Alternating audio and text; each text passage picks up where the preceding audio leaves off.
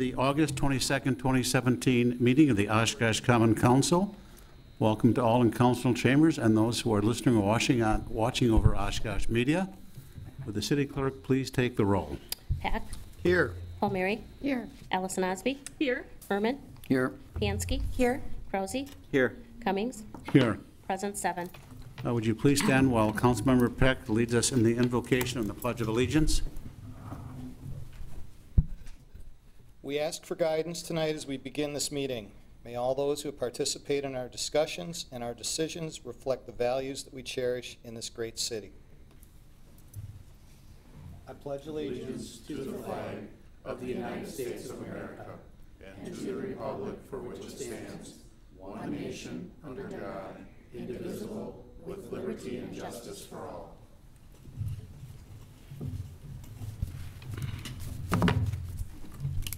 The first order of a business on our agenda is a proclamation to St. Vincent de Paul Society, Inc., honoring 50 years of serving the people of the Oshkosh community. And we have some members here from St. Vincent de Paul, so please come forward.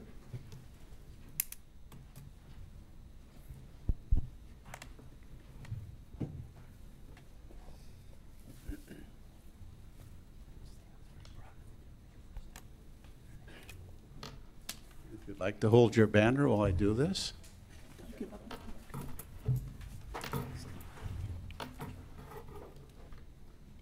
Face that direction, the corner.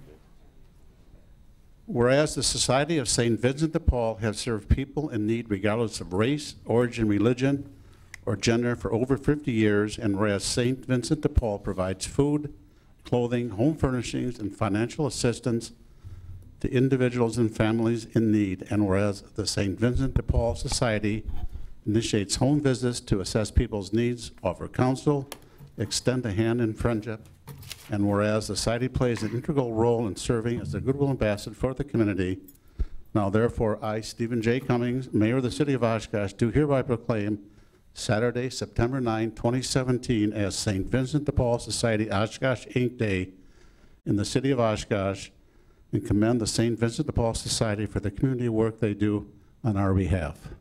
So thank you, gentlemen, in your society. And you'd like to say a few words? Sure would. Thank you. We appreciate the proclamation. I'd like you to introduce Bud Brown and John Fellner, who were very instrumental in getting us going 50 years ago. And we want the community to know we're very appreciative of all the support we get in trying to help others. It's been excellent, especially the last few years where we've relocated our thrift store and furniture on Jackson Street. We're participating with AdvoCap and United Way and 20 other agencies in the HUB program, and we're very appreciative of the total Oshkosh area community that has been supportive, and as a result, we're helping us help others. So thank you very much. Thank you.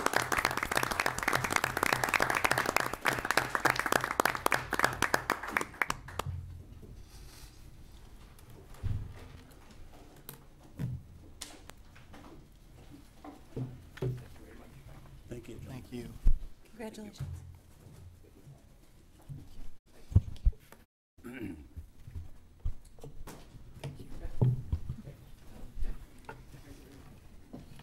Thank you. Thank you. Thank you. Me Thank you very much. You're welcome. There's a few of them on there for you. Thank you. Next, we have a public hearing. It's a public hearing regarding proposed revenue bond financing for Payne Arts Center and Gardens, Inc. project. This requires 3 readings. This with the second public hearing regarding proposed revenue bond financing for Payne Arts Center and Gardens, Inc. project. Third and final reading, public hearing regarding proposed revenue bond financing for Payne Arts Center and Gardens, Inc. project. We'll now move on to public comment.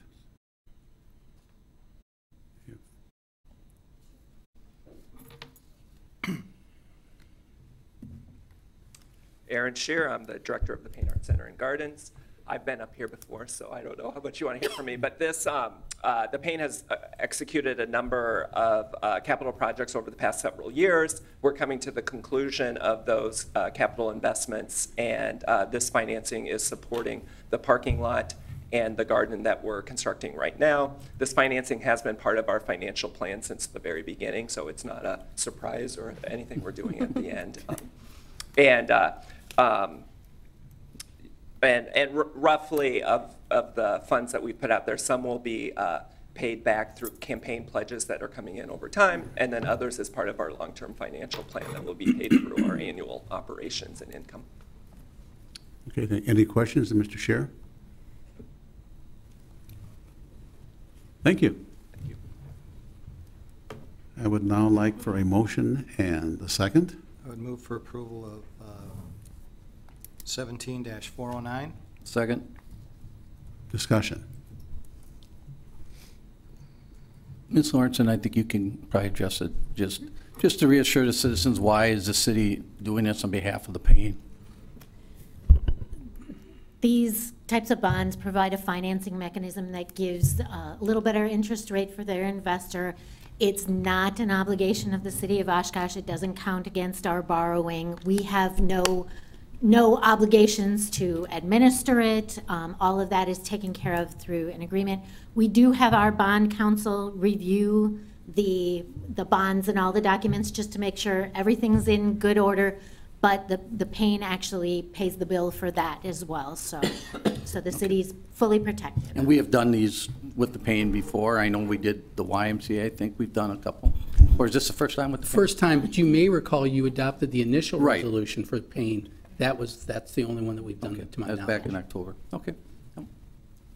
Thank you. Any further questions or discussion? Would you please take the roll? Pat. Aye. Palmieri. Aye. Allison Osby. Aye. Herman. Aye. Pansky. Aye. Krause. Aye. Cummings. Aye. Carried 7.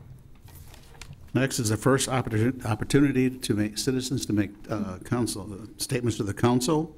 Statements are limited to 5 minutes, must address items that are not listed on the council meeting agenda, are limited to issues that have an impact on the city of Oshkosh, and the common council may address at a future meeting and must not include endorsements of any candidates or other electioneering. Is there anyone from the public who would like to speak to the council at this time? I see no one coming forward, so we'll move to consent agenda items. These items are those of a routine administrative nature that are voted on by the council in a single roll call vote. Staff recommends approval of all items. Any member of the public or common council may request that an item be removed from the consent agenda for discussion. 2, report of bills by the finance director. 3, receipt and filing of Oshkosh Public Library minutes from July 5, 2017. Receipt and filing of Oshkosh Public Museum Board minutes from July 13, 2017. 5, receipt and filing of Common Council minutes from July 11 and July 25, 2017. Resolution 17-410, approve option to purchase agreement with Bobolink Mitchell Falls LLC Southwest Industrial Park. Resolution 17-411, approve amendment to the specific implementation plan for mixed-use arena event complex located at 1212 South Main Street. Plan Commission recommends approval. Resolution 17-412, approve extraterritorial preliminary plat Sandhill Farms. Plan Commission recommends approval. Resolution 17-413 was withdrawn by staff. Resolution 17-414, award bid to H.T. Martin & Sons, Inc. for flooring replacement for Fire Department Stations 17 through 19, $44,250. Resolution 17-415, award bid for structure works for repairs for the Convention Center parking ramp, $46,522. Resolution 17-416, approve amendment to engineering services agreement with AECom Technical Services, Inc. for Snell West Sanitary Pump Station and Interceptor Sewer $142,010. Resolution 17-417, approve change order number 2 for Public Works contract number 16-05, paving, sidewalk, driveway, and utilities, second local street concrete paving program, south side area, $44,978.81. Resolution 17-418, approve change order number 1 for Public Works contract number 17-04, paving, sidewalk, driveway, and utilities, first local street concrete paving program, near east side, $358,339.75.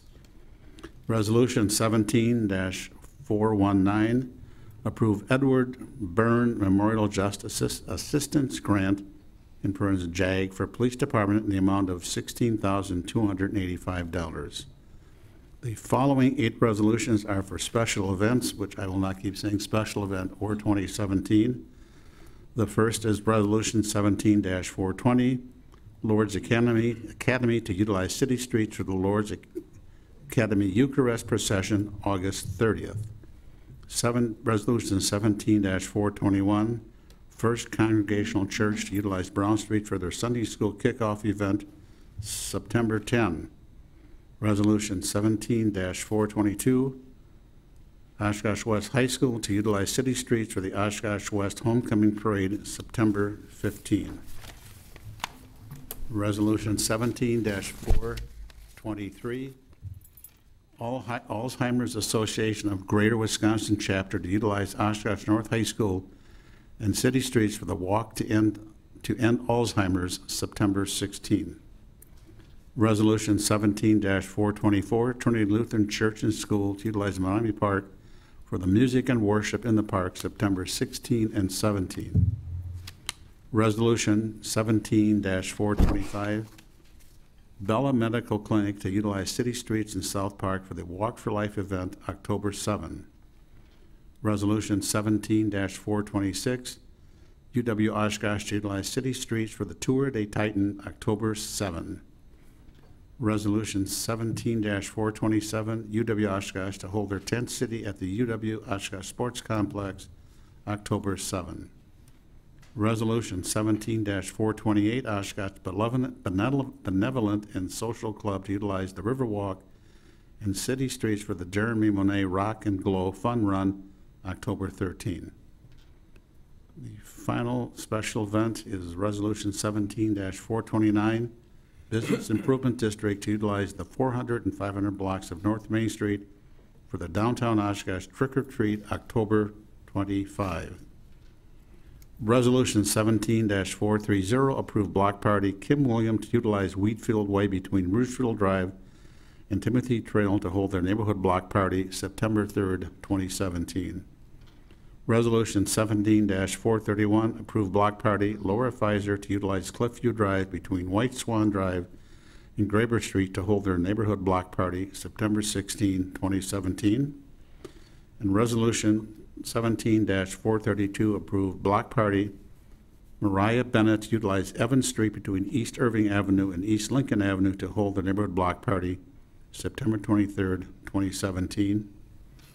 Resolution 17-433, disallowance of claim by Mark Bradish. Resolution 17-434, disallowance of claim by James Lang. Resolution 17-435, disallowance of claim by Carol Velasio. Resolution 17-436, approve special Class B licenses. Is there anyone from the public that would like to speak to any of these items on the consent agenda? I see no one coming forward. I'll bring it back to the council for a motion and a second. So moved. Second. Discussion? Mr. Robbie, 17-418. There's a memo in our packets, but just almost $360,000 cost increase, just if you'd That's adding the concrete paving of Eveline Street, which was, the utilities were done under the emergency declaration due to failure of the storm sewer and imminent failure of more of the storm sewer and sanitary sewer.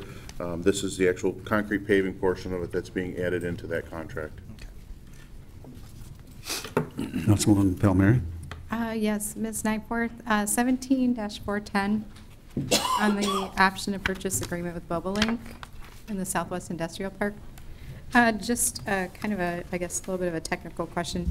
At the end of your staff memo, you say that there's no value to the property and as far as the fiscal impact, but we are charging like $26,000 per acre. So when you say there's no fiscal impact, no value, can you just be more specific on that? Sure, right. If we would sell it, we would charge $26,000 per acre. So I believe that comes to $600-some thousand that would be added to our industrial park fund, you know, that we would use to pay off some of the improvements that we have done in the park.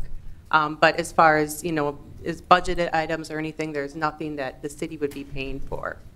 Right, so that no value means there's no taxable value at this time. Correct, at this time, it's a But the vacant market lot. value is based on that, okay. Correct. Thank you. Mhm.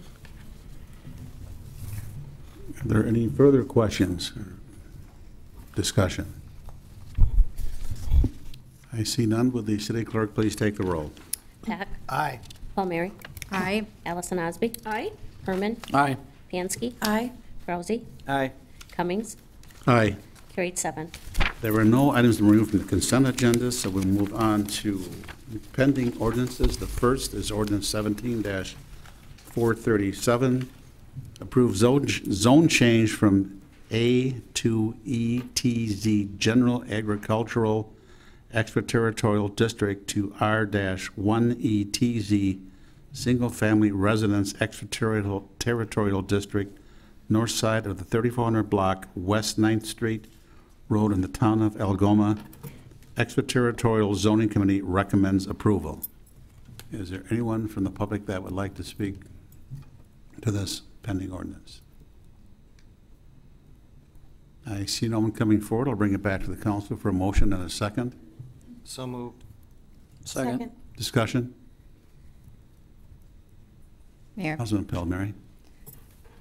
Again, Ms. Nyforth, on the fiscal impact, says the zone change as proposed will have no impact on city services, as the developments would be served by town and county. But it's my understanding that these are scheduled to come into the city by 2023. So at that time, so this says no impact on city services at this time, correct? Correct. But when it comes in 2023, there would be. Correct. They'll all be on private septic systems right now, and then when it would be attached into the city, they would need to utilize city utilities. Very good, thanks. Any other questions? Would you please take the roll? Pack, Aye. Palmieri, Aye. Allison Osby. Aye.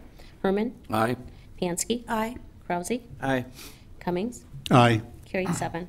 Ordinance 17-438, approve zone change from U1 Industrial District to BP Business Park District for property located at 1919 Bone Street. Plan Commission recommends approval. Is there anyone from the public that would like to speak to this? Bring it back to the council for a motion and a second. So moved. Second. Discussion, questions? Just, Ms. Nyforth, could you just kind of explain what this is? I know it's the car wash on Bone Street and, Correct. Yep, it's the existing car wash on Bowen Street, just north of Musa, and the Oshkosh Humane Society purchased that car wash, really using it for future, you know, development. So they don't have plans immediately, but they are to the west on Shelter Court with their existing facilities. okay, thank you. Okay, thank you. Any further questions or discussion? Would you please take the roll? Pack, Aye. Palmieri, Aye. Allison Osby. Aye. Herman, Aye. Pansky, Aye. Rousey, Aye. Cummings, Aye. carried 7. We have 3 new ordinances. There will be no formal action taken on any of those, any of them at this meeting. The first is ordinance 17-439, modify parking regulations on South Park Avenue. Ordinance 17-440, approve zone change from SMU Suburban Mixed Use District to SMU-PD Suburban Mixed Use District with Plan Development Overlay, 1126 South Kohler Street. Plan Commission recommends approval. And the final is ordinance 17-441, approve zone change from I Institutional District to SMU-PD Suburban Mixed Use District with Plan Development Overlay for property located at 1816 Wisconsin Street. Plan Commission recommends approval.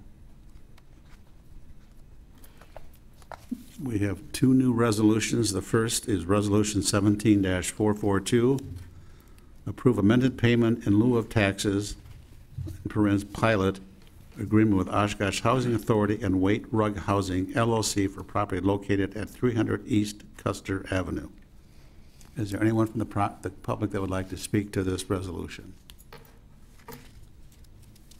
I will bring it back to the council for a motion and a second. So move. Second. Discussion?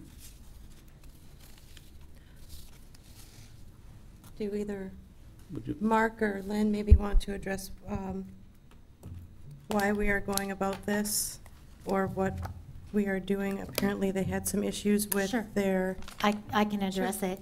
The Housing Authority purchased, and they were in the process of planning for the rehabbing a property up about the 300 block of East Custer Ave into low-income housing.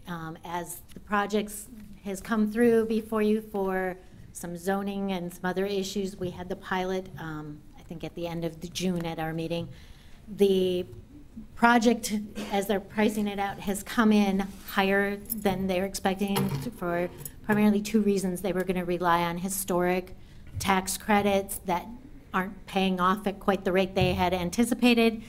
And because the project was structured as public housing, it was subject to the Davis-Bacon rules, which increased the construction costs. Those two things needed to be addressed because it didn't come within their budget. So the Housing Authority met and they looked at it, reconfigured the project. It's still going to be low-income housing, but it's going to be under the Section 42 and Section 8 housing programs so that the Davis-Bacon rules won't apply. So that addresses part of the issue. That in turn raises the anticipated income for the tenant rents, which would raise the pilot payment to the city. The budget can't bear both the increased cost of construction and the increased payment to the city. So they're asking if the city will take that pilot payment that was anticipated under the original low-income housing agreement, which is about $14,400, I believe, and accept that with an escalator each year to work our way up to the full payment for that higher rent amounts due. Okay. Any questions? Thank you. Okay. Are there any further questions? Would you? Oh, I might have misspoke on one thing. Okay. Can you correct me? I don't need to correct you, but I just do want to clarify. We'll need your name and address, Oh, sorry. please. Susan Van Hullingen, Director of the Oshkosh Housing Authority. It's the low-income housing tax credit issue. The historic credits Oh, are okay. fine, but I just thought Sorry. I should clarify that. The historic credits, we still will be receiving state and federal historic credits, but it's the low-income housing tax credits, and I know there's been some articles in the paper recently. We ran into the same issue. Our investor was going to come in at $1.01 per credit. Now they've dropped it down to 91 cents. So there's a gap in the financing, which has caused this great angst. But otherwise, we're all good. So do you have a tentative timeline of when you start the project, or you don't know yet? We have to close by October 1st. Okay. We had great difficulty, and we're getting there. Contractors didn't want to bid with the Davis-Bacon, but we're getting some that are coming through now. They're busy. Sure. They don't not want to deal with the paperwork. Yeah. So we're working through that, but I'm keeping my fingers crossed. We're still rolling down the path. There you go. Hang in there. Thank you. Thank you. Any further questions? Would you please take the roll? Pack, Aye. Palmieri, Aye. Allison Osby, Aye. Herman, Aye. Pansky, Aye. Krause, Aye. Cummings, Aye. carried 7. Resolution 17-443, provide direction to staff relating to Oregon Street reconstruction. Mr. Mayor? Yes. I know that there are some folks here tonight that want to talk to it. The resolution that's been presented to you has all three options on it.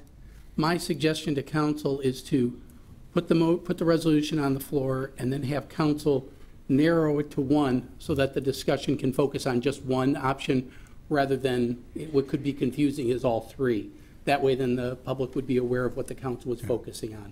That's my suggestion. So my suggestion would be put it on the floor and then immediately take an amendment to narrow it down to one of the three options that are listed there. We put all three options in the resolution. We felt it would be easier for you to see and navigate through it. Okay. So on page 2, all of the options are there. So the idea would be to throw out 2 so that the public is aware of what 1 is out on the table.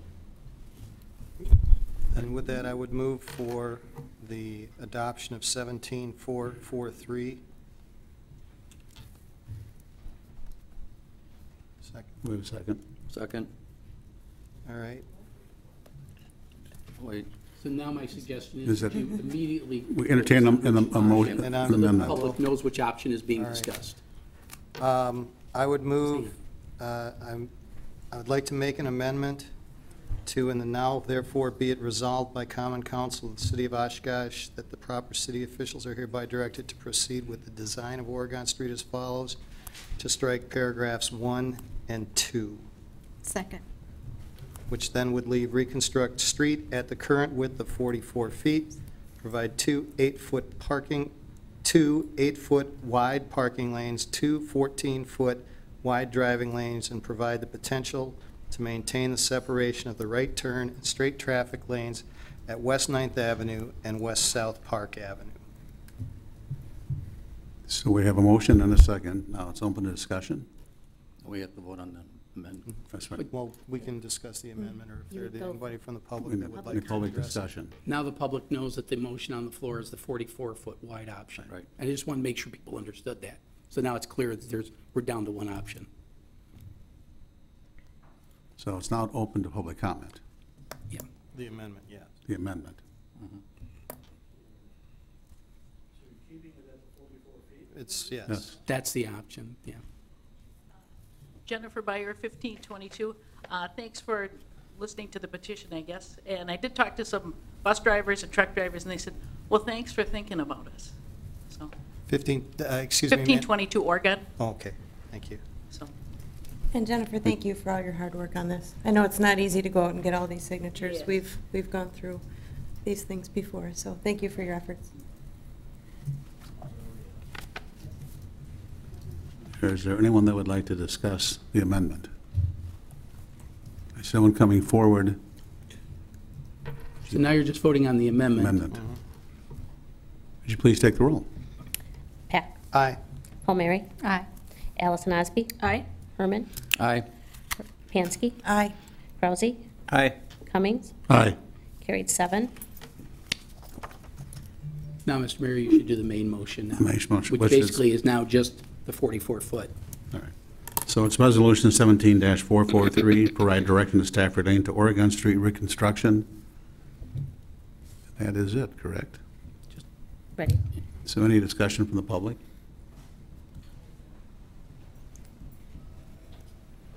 Bring it back to council for discussion. Oh, wait. Wendy Drexler Buyer, Oshkosh. I've lived here all my life. I just want to say Oregon Street has been a wonderful street all my life, and I thank you very much for voting on this. Address, please. 44. 136 Brockway. So I am on Oregon Street all the time, and it's a good street, and I'm glad that you've realized that. Thank you. Thank you. Very much. Is there anyone else who would like to address the council?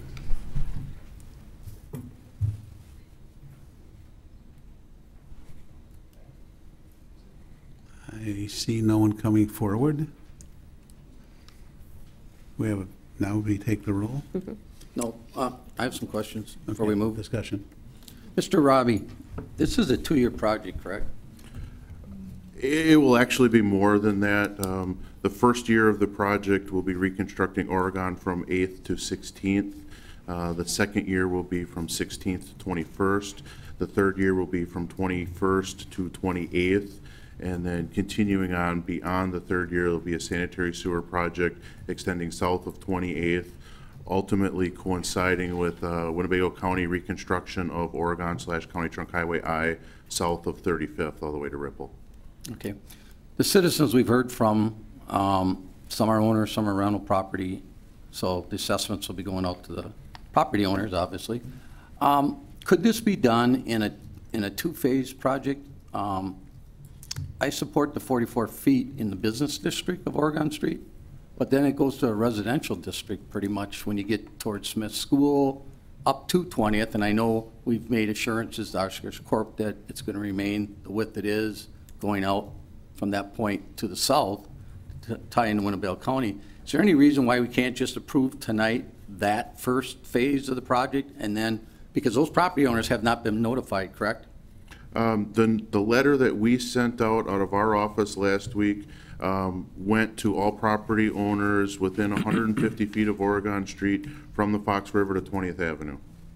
Okay, and I've not heard from any of the property owners basically from the residential area. So I would really like to amend this motion to go ahead with it, but let's revisit the width of the road after that first part of the construction. I mean, does your staff have to do the whole project all the way through?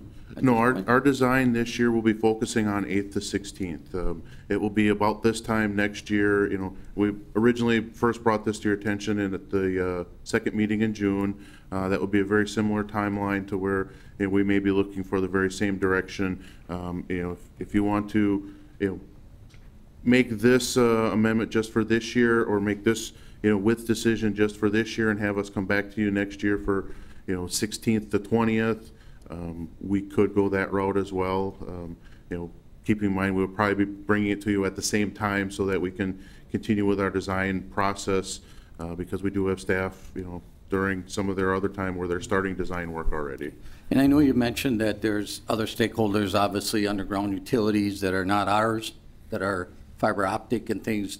Will that make a problem, we think, for those contractors? I'm not sure what their current design parameters are, if they're going to look at doing, you know, just the portion we're looking at reconstructing this year, or if they're going to be looking at much more than that. However, the only design work that we're giving them right now will be from 8th to 16th.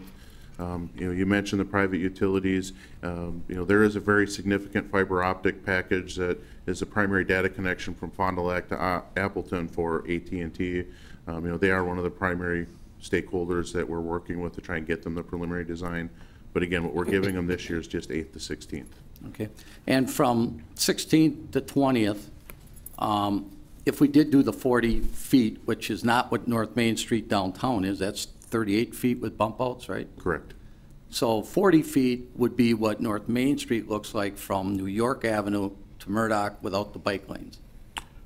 Yes, the North Main from Murdoch to New York is 40 feet in width, but as you mentioned, it's, you know, 2 bike lanes and only 1 parking lane. Okay. I'm just throwing it out there. I don't know if anybody else wants to comment on it, just an idea that I got at this point, because I think, you know, this whole issue could have been resolved a long time ago if that business district or the business owners would have worked with the city when we wanted to get a bid or an association. They've been way out in front of this issue for years, you know, when they first came up. It is an issue to the fact that we're not hearing from all the owners that will be part of this. Quite a few of the people in the petition are renters, so they won't be paying the assessment. The owner will be the one paying the higher assessment for the 44 feet. But I do think it's a very busy street. It's used as a truck route. I'm just throwing that idea out there. I don't know if other council members would like to just go ahead and approve the whole project at this point up to 20th and go from there. Councilperson Palmieri. I think Councilmember Herman has a good point, because it does transition to residential, and there is a school down there, that it may be worthy of separating that out into phases.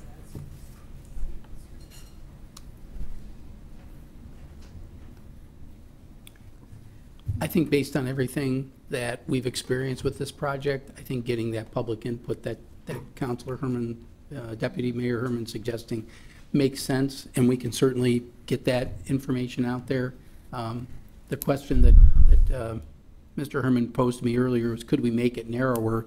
And Mr. Robbie said conceivably we could make it narrower for that 16th to 20th option, and we can certainly seek input from the public on that before we come back with the CIP. The whole idea behind this idea was to get it out here so we got the input, so we knew what to finally put in the CIP. So it makes sense that we get more input. And maybe I could bend the rules just a hair, or to ask any of the citizens that are here, are any of them live past 16th and would be affected by a motion like this? Okay, just hang on tight. Another council member's got a question. Because then I'd like to really go back a step, since we do have some property owners here, and hear from them right away, if we can do that. Usually if you do make an amendment, you do go back for public Okay, comment, so. okay. I'll open the floor. There's first no, to there's no council. second to the amendment. We haven't, Right. I haven't There's not even an proposed it amendment yet. on there. I'm just, it's a discussion item at this point. I want to hear from So other the- council members. We're, I just had a question. First of all, I think you have a very valid point, Deputy Mayor Herman. One of the questions, I did have two business owners, one contacted me over the weekend and then another one today. One of the questions that they had was in regards to that design, where the businesses lie on Oregon. Is there any change in beautification or addition in beautification? They were curious if there would be any trees on the terrace, you know, and does that decision impact the width of the street? Certainly in the 40-foot width, that would be very possible. In the 44-foot width, that will be very difficult. Okay. Okay, thank you. So, just to follow up on that, Mr. Robbie, if you could, what type of streetscapes are we going to have? Are we going to have basically the same type of lighting, or we're going to go probably to LEDs like we have done, but we're not looking at it decorative lighting or anything to... I have not gotten into that with the transportation department at all, and electrical division in particular. You know, as we evaluated the options, you know, certainly in the 40-foot option, we would have looked at putting trees and tree grates in, because the terrace would have been wide enough to support that. In the 44-foot option, the terrace really is not wide enough to support that, that addition. As far as what is being proposed for lighting, we haven't worked into that level of detail with the electrical division yet. But I do, Steve, have you had those conversations with Scooter at all? I think this is on one of our lighting circuits. I believe it is. Preliminary discussions in general on these projects are they're looking at going with the taller, I believe it's a inverted acorn style pole similar to what is on Ohio Street. So it is not a Cobra head style, it's slightly more decorative, but it's not the pedestrian scale lighting that is on North Main Street in the section from Fox River Irving or north of New York that was just done. Okay. So, but the decorative lighting that is there now, the black poles with the decorative globes, I'm not sure how far down it goes, but I think it goes from around 6th or so to 16th maybe. Those are already I hear decorative. 17 in the background. So. Yeah, okay. Those would be reused, right? Probably not reused because of the condition of the poles, but a similar style. I'm not sure if the light fixtures out there are the single or the double-headed style. Some of them may be the old double-headed style that's not utilized anymore. It's a more of a single head style that is utilized. So again, it may not be the exact same fixture, but general discussion's been that in the historic areas, we're using the black pole that has a suspended globe underneath it. Yes, I believe that's what's there now, because I just looked at it today, so I'm pretty sure that's why I thought, well, why would we replace those? Because they seem to already have that decorative historic. Those are extremely old. Many of the light bases down through there, including the concrete bases, are in very poor condition to the point where if they're not replaced, they're going to need to be heavily serviced or replaced due to failure shortly after reconstruction. Got it. Mr. Roloff? Thank you, Mr. Mayor. It kind of goes back to Mr. Herman's comment. When we drafted this resolution last week, we were looking at 16th to 20th. The very first whereas talks about reconstruction from 6th to 20th, because it was before you had asked that question of me. Right now, the way the resolution as proposed, if adopted, that would be the whole thing. If we wanted to propose to narrow it, we would have to actually come back. So right now on the table, 6th to 20th would all be at 44 feet per the resolution. We could certainly talk to the neighbors and see if there's any preference, but right now, assuming the adoption of this resolution, we would be working on a 44-foot street as we begin the design process next year for construction of 16th to 21st in 2019. So just as a clarification, because that idea from Mr. Herman didn't come up until the last day or so. Right. And it doesn't mean we could still go to 44 feet next year based on citizen concerns or whatever. It's just that looking at, both sides of the picture, I think, we have heard on this issue, at least the business owners and the concerns that they have about parking and loading, and because unlike Main Street, most of these properties don't have that back lot opportunity like the Main Street properties do. It's more like North Main from Irving on, where everything's on the front part of their businesses. So I'd like to make an amendment to Resolution 17-443, provide direction to staff in Oregon Street that we do the reconstruct street at the current width of 44 feet, provide 2 8-foot wide parking lanes, 2 14-foot wide driving lanes, provide the potential to maintain the separation of the right turn and straight traffic lanes at West 9th Ave and West South Park Avenue from West 6th Avenue to West 20th, or excuse me, to West 16th, I believe it was, correct, Mr. Rowe? Mm-hmm. It would be, for 2018 construction, it would be 8th to 16th. 8th through 16, okay. Then the last sentence would be from 8th Street to West 16th Street.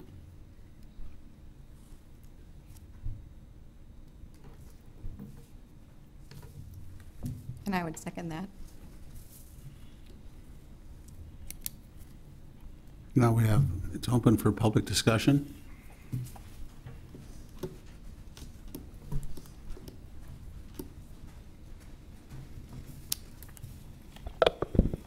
John Hins, 137 Brockway Avenue. Does this go up at all? First of all, I think you're contradicting your own arguments. You're talking about it being a residential area and that doesn't need to be wider. It's also an industrial area. There's a massive industrial park just south of town, out on 28th, 35th.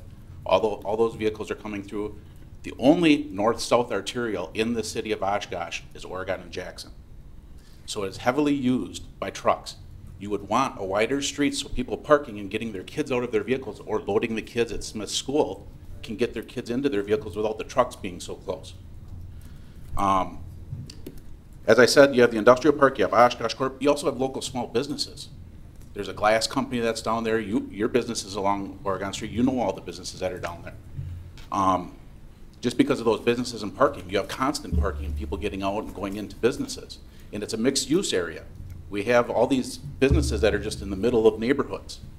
So I don't know how you can sit here and basically hold the community hostage by saying, okay, we're going to say it's going to be wider up to here, but because it's residential, even though it's highly commercial traffic and a higher traffic load because of when the shifts change. I don't know if any of you live in the south side, but when the shifts change, there's a lot of traffic. It's bumper to bumper at each one, 2:30, 3 o'clock, 3:30, 4:30, constant.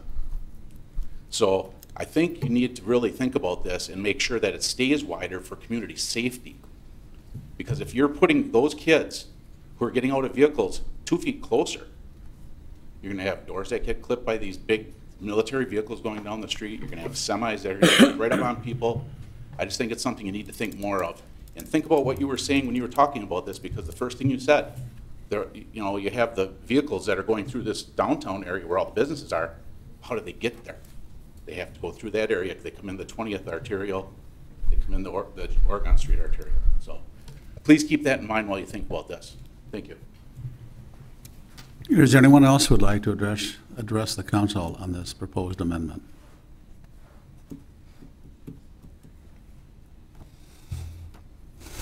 I see no. Well, I just wonder. We need your name and address, please. Still Buyer, 243 West 15th, right off Oregon.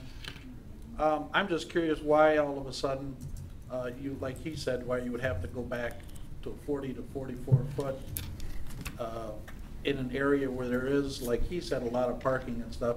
And it seems like if you're trying to get planning further out, instead of saying, well, let's look at it again next year, why not just say 44 feet, that's it, all the way out?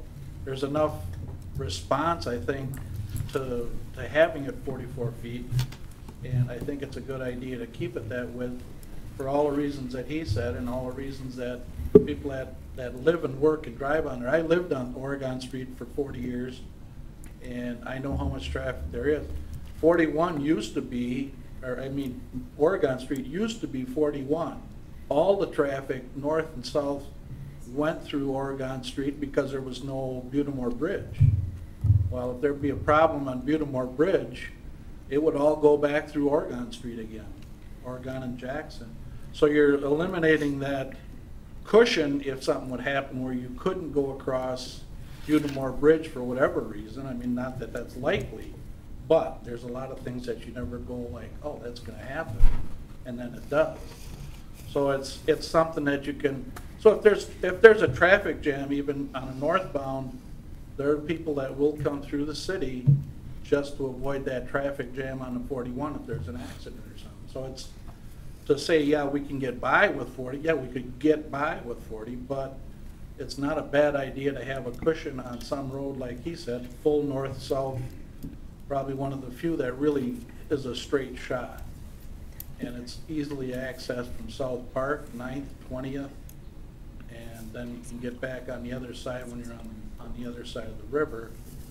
You really don't have much of an access to. You get all the way out to the end of Jackson to get back on 41. But it seems like it's a good idea to keep it at 44 feet. It's just, I think it's a no-brainer. I mean, I think that's a good idea to keep it that width.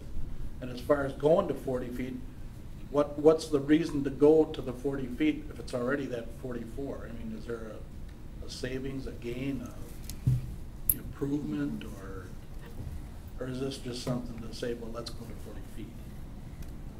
Sometimes it's let's change stuff to change stuff, and it's not for the better, it's just to change. So I'm just saying it seems like it would be a good idea to keep it 44.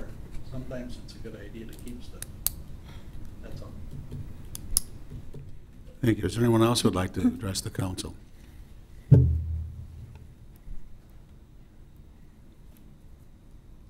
We have a motion and a second. Is there any council discussion? Mayor? I support the 44 feet. I think the community itself has done a great job of spreading the word about this issue and kind of rallying the troops and getting everybody together. If you look through the petition, you can see the addresses reflected in here in the area that Deputy Mayor Herman is talking about.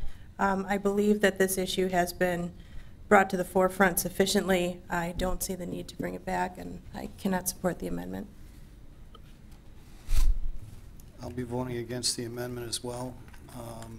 As it was indicated, I mean, this is significant industrial traffic to that. We have many businesses in the south industrial park.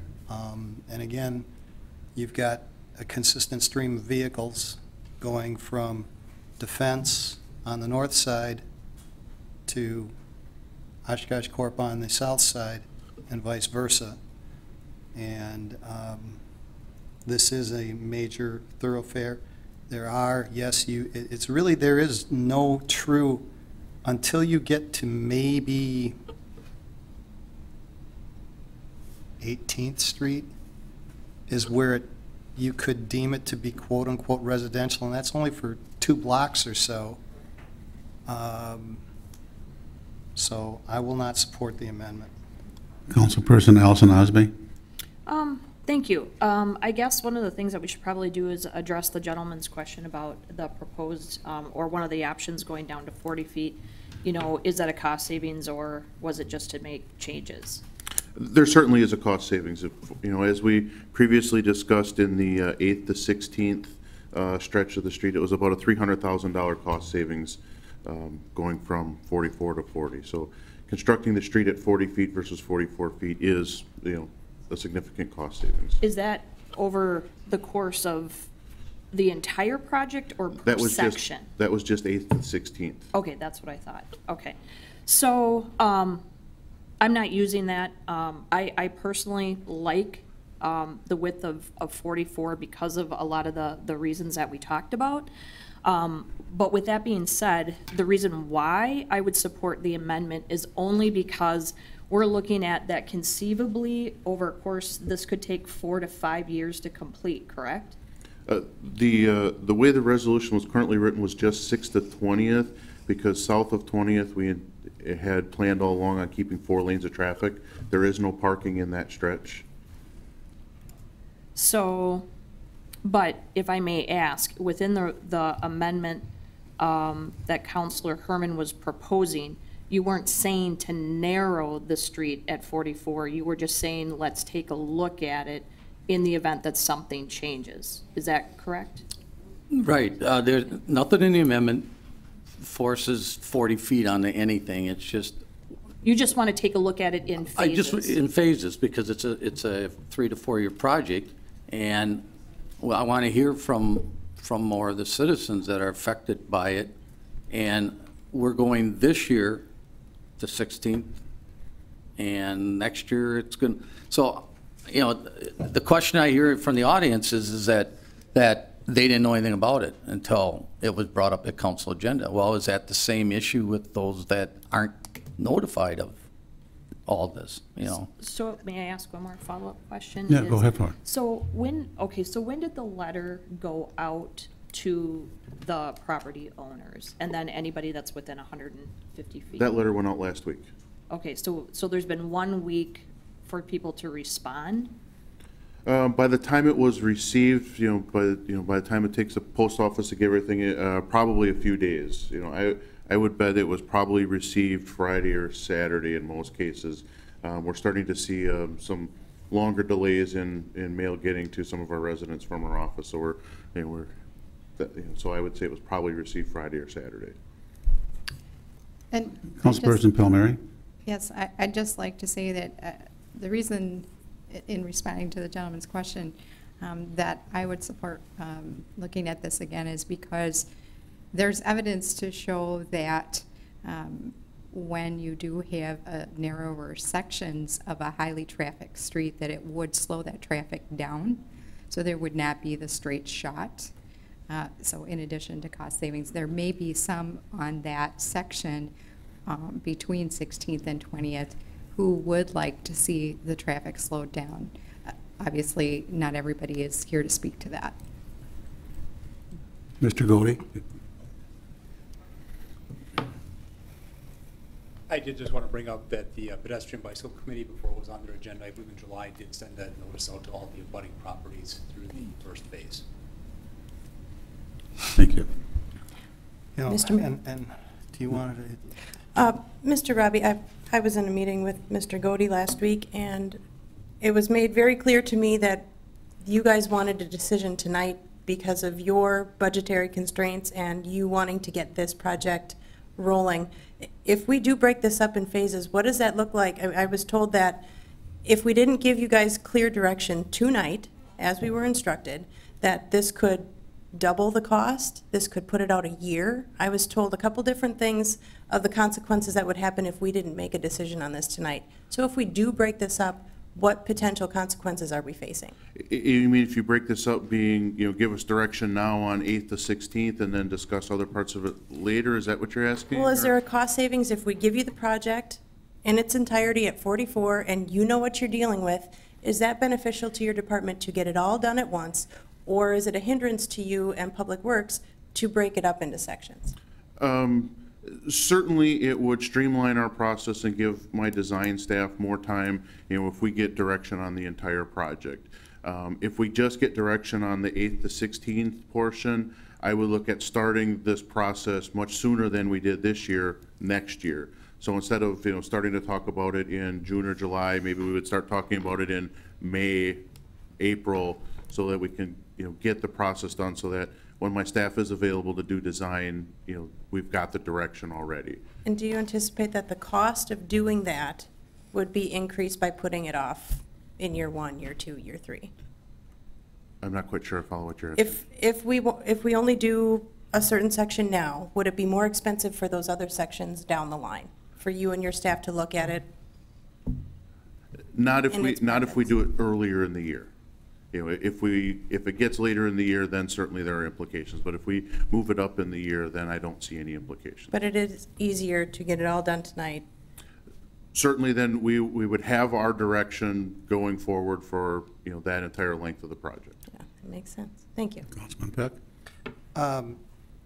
There may be evidence related to street width and speed going down a street, but there's actually irrefutable physical evidence that we have in the city of Oshkosh that Oshkosh Corp trucks are not getting any smaller. Oshkosh Corp is not going away. Oshkosh Corp was just awarded a significant contract related to the new JLTV. JFTV. Thank you, Mr. Oshkosh Corp. So it comes down, in my mind, that additional 4 feet offers safety, and I think it's incumbent upon the citizens to police themselves and start to drive courteously. They're speeding all over this city, and I think that that's something that needs to be addressed. But the fact is, these trucks are not getting any smaller, and I would imagine next generations may be getting actually bigger as the threats that they face change. So again, I won't support this amendment either, because it just does not make sense. Well, from my standpoint, I think that the consideration too, there's a school that takes up almost a block on Oregon. And you're right, products are going to get bigger. I think this street is going to be here the next 50, 60 plus years, and I think we can't make the decision based on today. It's what's going to happen in the community the next 25, 35, 50 years. And I think we can only expect an Oshkosh Corporation to grow. There's going to get more traffic. What is the future of Oregon Street? Will it become all residential someday? Will it become all commercial? Will it continue to be mixed use? Will there be a bigger school built to replace Smith at some point? I think it's a safety issue, and I know from the experience with the reconstruction of Bayshore Drive, all the delays in, should we have sidewalks? Shouldn't we have sidewalks? How far should they go? It delayed that project months, and it caused a lot of problems in engineering. And, things became, I think, kind of a scramble at the end. I think you're looking for a clear direction, and I think we owe it to you in the engineering department. Here is the direction. And I think safety does come first, and I think safety and the future of that section of the city. So I will not support the amendment either. Mr. Mayor, to speed the process up, I'll withdraw my amendment and go back to the original approved. Was going on. Obviously, it's going to lose 4-3. I was just thinking, looking at some of the addresses and things, I guess we're hearing from all of Oshkosh, because there's a lot of Northside people who signed the petition that probably work at Oshkosh Corp or other businesses or use Oregon Street quite a bit. It's going to lose in a 4-3 vote, so I'll withdraw the motion. You need the consent of this second. Yeah, I would consent to that. All right. Okay. So we're back to the original amended resolution. Correct. We have a first and a second. We've discussed it. Would you like to take the roll, please? Yes. Peck, Aye. Palmieri, Aye. Allison Osby, Aye. Herman, Aye. Pansky, Aye. Krause, Aye. Cummings, Aye. carried 7. Are we all clear on it's going to be 44 feet from beginning to end?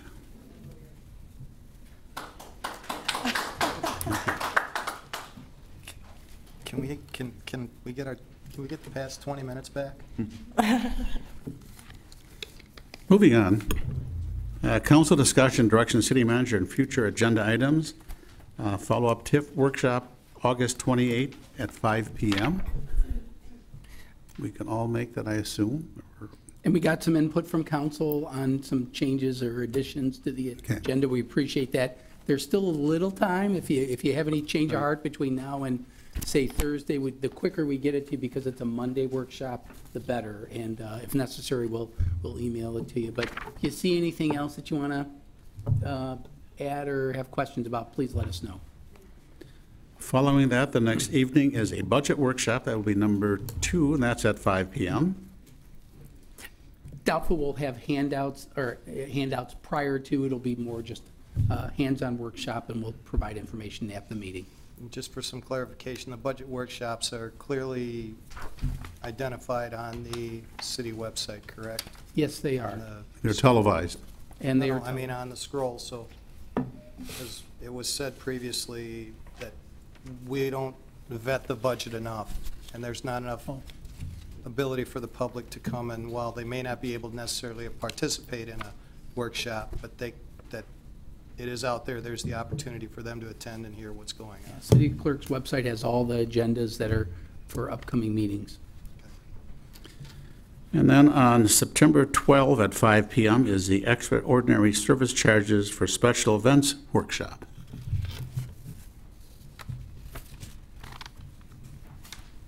And now we're at the second part of the meeting where citizens. Oh, no. Oh, excuse me. Was amended. Mm-hmm. Oh, Right here. Councilmember Palmieri. okay, and then there's an addition, which is special events policy review, Councilperson Palmieri. Yes, thank you, Mayor. So I've shared a document with council members, Mr. Roloff and Ms. Lawrenson, and the clerk. This relates to direction that Mr. Roloff apparently did not feel that council gave with regard to specifics on our special events policy. The special task group dealt specifically with the special event extraordinary service charges. I just wanted to direct council's attention to our minutes from March 14th and several emails that were broader than just the extraordinary charges. And that March 14th meeting, the mayor, Councilmember Herman, Councilmember Allison Osby, and myself mentioned several other items. So I'd like to have council discuss and give clear direction with regard to Mr. Roloff's addressing that. We only had the task group address the scope relating to those event fees, and there were other items that we had asked about in relation to looking at the different types of events, whether or not they were alcohol or non-alcohol events, comparison of other communities, and possible maximums. So I just put that out for council to address, given that I was under the impression that we would not be looking at only the fees, but the special events review to our policy over and above those fees. My only comment is that the motion adopted by council was to refer the resolution of the fee schedule back to staff. There were a lot of comments made, but the council didn't incorporate those into any specific direction. Staff focused on fees entirely. if council has a desire to look at the entire special event policy or the ordinance, then I would need all of the full council to give me that direction. But staff worked on the fees, and I think some of those items were incorporated in there. I know that discussion, for example, with alcohol, that was discussed within the committee, and they felt that that wasn't necessary, given the fact that alcohol-related events typically have more people. That's typically what the police department does. That's just one example. Those questions can certainly come up at the workshop. I think it's appropriate, but in terms of the special event policy of itself, staff did not believe we've received any direction in spite of these comments. This is the first time I've seen the memo, but in terms of council direction, I felt that it was exclusively about special event fees. So if I mistook that, I apologize, but that's what I felt the direction from council was. Mr. Roloff, if I can just kind of go a little farther, I think I know I brought it up about looking at, maybe not reviewing our whole policy, but just kind of how some of the other communities list in their, it's like a look-see that if you need police, it's this cost. If you need fire, it's this cost.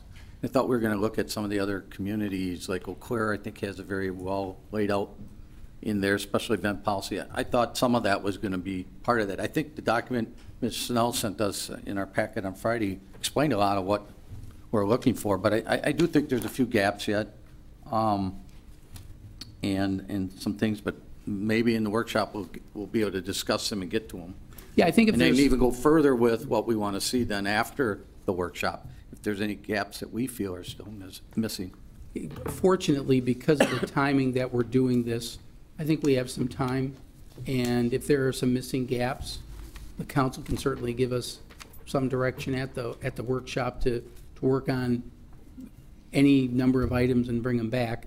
The idea is to get a resolution adopted by council so that when we're planning 2018 events, that we have a fee schedule that everybody can rely on. And I think they can answer those questions. I can't right now off the top of my head because I only attended one meeting with that working group. Ms. Snell, Mr. Maurer, they were the ones who spent a lot of time with them, and I think they'll be able to answer those questions. And it sounds like Ms. Snell providing you that additional information over the weekend gave you a little more to understand the depth with which the committee worked. I think they spent a lot of time addressing those issues, and hopefully they've, during the discussion, we'll be able to identify those issues and address them. I'd just add to this that, Mr.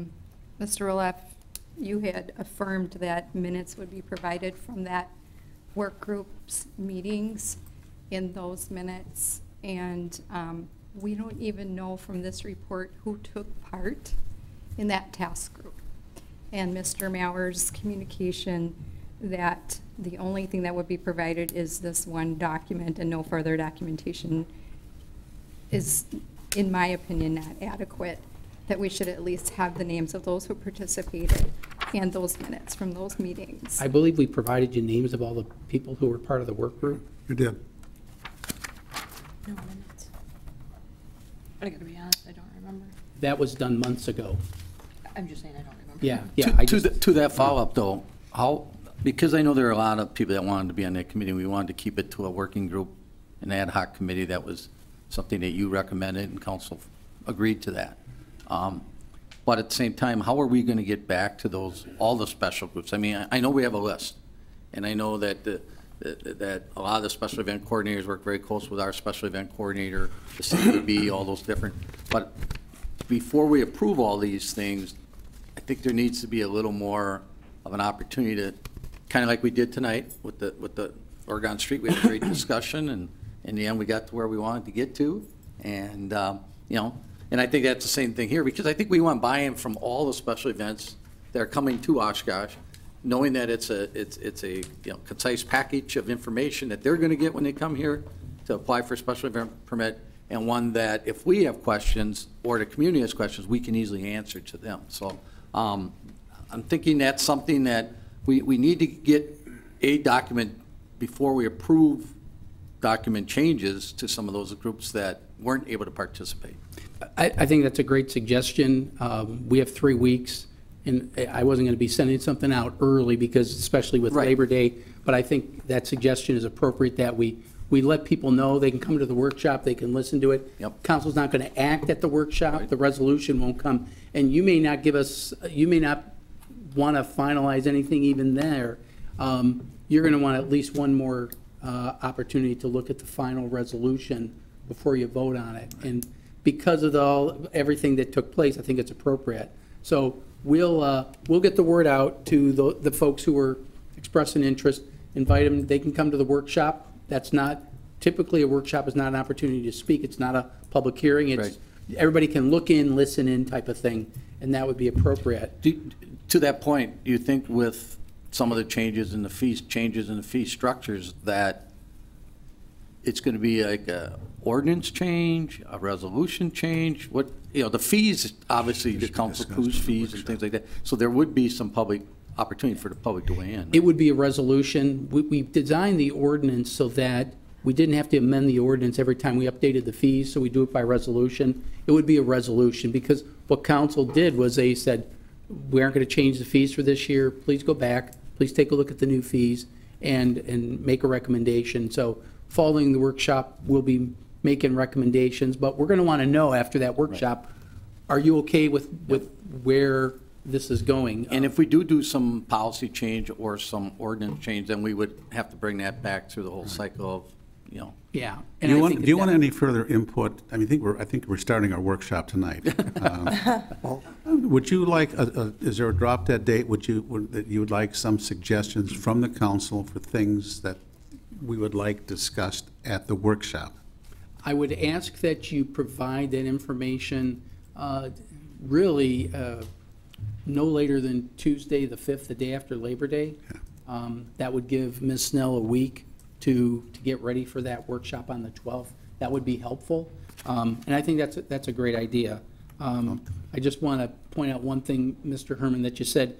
The group it was a working group of stakeholders. It was not a committee. And that was part of the reason that, if there were going to be any minutes, it was going to be note-taking for staff. And I said if we had them, we'd provide them. It wasn't that. We would absolutely do them, but if we did them, we would provide them. And I apologize if Kathy sent out everything she had. There's not anything that we don't have that we haven't given you. It's just that we can only give you what we have. I'm sorry, I just wanted to make sure I had the committee thing clarified. Councilman Peck? I think part of the whole reason of establishing this working group was because we basically waived any increase in fee for 2017, and there was a great hue and cry about the fact that, oh woe is us, we're going to have a budget problem. The question that I have is, and this may be something for the workshop, but we are in our budget planning right now. Is there even a tentative schedule of fees based on this yet? And if not, when would that be available? Because I think that first and foremost is the key to all of this. And if I do recall, I think that the process of this whole special events thing was a bifurcation, and that we were, one, looking at the fees, and then secondly, we were going to review the policy. And so I think that we can't lose sight of the fact that we need to get these fees buttoned down before we pass a budget, because these fees have a distinct impact upon our budget moving into 2018. The purpose of the workshop is to give you the philosophical basis upon which the working group gave advice and staff is going to be proposing the fees, because the fees are going to change every single year based on cost. So the philosophical approach has to be nailed down first so that we know and the committee talked about predictability. So I don't know if we're going to have the exact numbers for you on the 12th. I think it's an appropriate request, and we'll try to do that. But it's going to be based on assumptions for next year's budget. We're going to make some assumptions in the budget. You'll always have to make assumptions in the budget. So that'll be based on where we think the numbers are going personnel-wise, because all those costs get built in. The rates will ultimately get determined. The final rates, we'll have a good estimate based on initial budget projections, and we've talked about those with you at the first council work session 2.5%, certain increase in health insurance, things like that. We can probably put it together, but it would still be subject to final review and approval by the council. It is kind of it's a moving target, but I think it's not moving so fast we can't give you a snapshot of where it's going. Is that kind of where? So Kathy, you heard him, thank you. Ms. Snell heard you. Question? Oh, Ms. Pansky can go. Oh. Go first. One thing, I'm assuming that you and Kathy are working on a potential agenda for this, or not? As you were speaking, we are taking. One thing I'm hoping that we can look at is, and I think Councilmember Herman kind of hinted at it, but a possible look-back clause on any sort of reimbursement for any charges that are extraordinary that maybe we find later on. And I put look-back clause in quotes there as a loose term, some sort of mechanism for them to come back to us as a possible oversight or some mistakes that we had made, maybe putting something like that if we in. overcharge or something like that? Yep. But typically, we And don't then- charge until after the fact, so hopefully that doesn't take. Well, still, just to kind of cover everything and Sure. and have something in stone that protects them and us. Councilperson Thank you. Nelson Ozzie. Thank you. I guess since there seems to be some misunderstanding, I think we interpret that we give direction, and what I'm hearing from staff is that we're not giving direction. So here's a suggestion, because this is something that we come across in a number of issues, and it's good. I mean, the workshops, staff does an enormous amount of work to prepare for those, but they typically take us right up to the last minute, maybe a couple minutes to spare. So again, we always get into kind of the cycle that there's never any true discussion among council. Again, we have to have our discussions in a public format. So I guess what I would ask council to get buy-in on, to give direction to staff, is after the September 12th meeting, where it says council discussion and direction to city manager and future agenda items, then we address some of these things that we want tackled in a policy with a time frame of when we want the policy done. Then that way, there's no room for any misunderstanding. And that goes back to Councilmember Peck's comments that it's all part of the budget process. So if we're changing the policy, and it may have some direct impact to the monetary side, obviously, we would want to do that sooner than later, obviously, so that staff and everybody can be all on the same page and get the document to us. If there's no further discussion on this item, we'll move on to the second chance for citizens to make statements to the council. They are to address the council only. Statements are limited to 5 minutes. Must address items that are not listed on the council meeting agenda, are limited to issues that have an impact on the city of Oshkosh, and the common council may address at a future meeting, and must not include endorsements of any candidates or other electioneering. Is there anyone coming forward? No, she's spoken once. Only in public session, Okay. only on. Wendy Drexler Bayer, again, 136 Broadway. When I was getting petitions, I was told that our Saturday market will be moving to someplace else. Is that a fact? We aren't, that's a separate organization, that's not nothing to do City of with the city. Oshkosh fund. That's not a part of I'm the. sorry, I did not understand that. Okay. Yeah. And it's, If they choose to move it, that's their decision. So that has nothing to do with the city of Oshkosh? Farmers Market, Oshkosh Farmers Market LLC. Okay. Their office is on Main Street next to the Rocks. the old King Cliff building. All right, thank you. Sorry Mhm. about that. That's okay. No, I see no one else coming forward. I will bring it back to council member announcements and statements.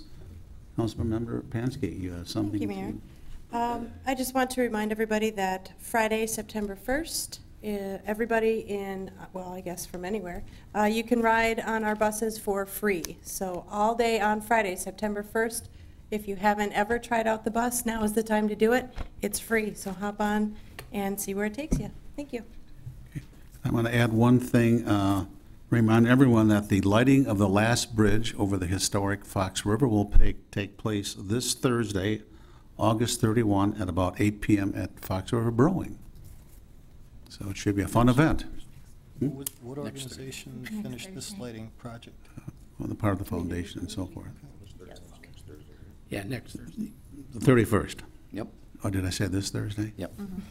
Out of town. And now it's time for city manager announcements and statements. Mr. Roloff. Thank you, Mr. Mayor. Really just a couple reminders. The Imagine Oshkosh Workshop, which is really the Central City investment strategy, coined Imagine Oshkosh. Workshop and presentation is going to be September 6th at 6 p.m. at the Oshkosh Convention Center. We're going to certainly publicize it. Council's absolutely welcome to come and attend and see some of the ideas that are coming up. We want to get feedback on what things have been put together so far. You know, there was a discussion about Sawdust District. Sawdust District was one of the offshoots of it, but now we're bringing it all back. We've talked about it previous meetings. That'll be the opportunity. A reminder that at the September 12th meeting, the changes that council had given us direction on will be implemented. I'm having some concerns with the kiosk, and I'm not going to guarantee it will be absolutely there. We have a paper backup plan. I have a dedicated staff who's remaining optimistic that we're going to get it done, and I thank them for that optimism because I had suggested it, and they want to keep doing it. But I just have to make sure we're careful. And as Mr. Herman said to me, sometimes the high tech isn't always the best tech. We'll find out. I still like the idea, but if not, we're going to have the cards, because that's originally what council wanted, was cards so that the public could register, so we'd have them. So at worst, we'll have the paper version, and hopefully high tech soon thereafter. And remind me, Mr. Roloff, too, were we going to have like a practice session with the technology before that date? There is a dry run for the mayor, and that, I can't remember what, is that going to be on the 11th? On the 11th, so. We have the electric shock going in for the council members who don't follow the rules. Or chairs are going to be wired? Yes. Speak too loud. I've got the panel. Okay. I'm not going there. And then there's the arena update that's on, that's in the agenda packet for your review. And happy to answer any questions. I see no one. Deputy Mayor? Mayor? Yes. May I say before Deputy Mayor Herman makes a motion to go into closed session, I will not be participating in the closed session tonight, just because of concern for myself that there could be any perceived conflict of interest. So I will not be present, and as far as the motion to go in, I will vote present as well and not participate. All right, thank you. Deputy Mayor Herman. Thank you, Mayor. I move that following the adjournment of this meeting, the council may convene into closed session to discuss possible amendments to the TIF development agreement with Fox Valley Basketball, Inc. for the arena project where competitive and bargaining reasons require a closed session pursuant to Section 19.85, Parent 1, Parent E of the Wisconsin State Statutes. Second. Please take the roll. Pack, Aye. Palmieri, Aye. Allison Osby, Present? Herman, Aye. Pansky, Aye. Krause, Aye. Cummings, Aye. carried 6-1 present. Would like now a motion to adjourn. So moved? Second. Second? All in favor signify by saying aye. Aye. Adjourned.